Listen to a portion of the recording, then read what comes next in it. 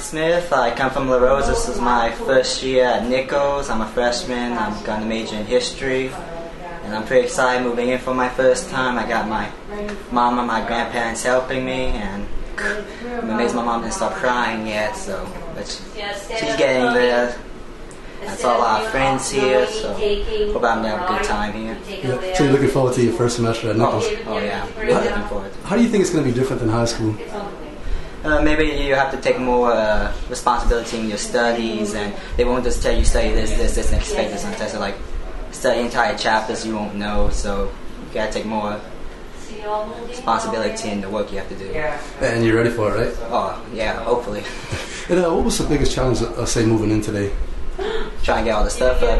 Getting everything together? Oh yeah, we filled the entire van up and everything, so. Did you forget anything? Hopefully not. I'm sure I'm going to find something I forgot important somewhere, so hopefully not yet.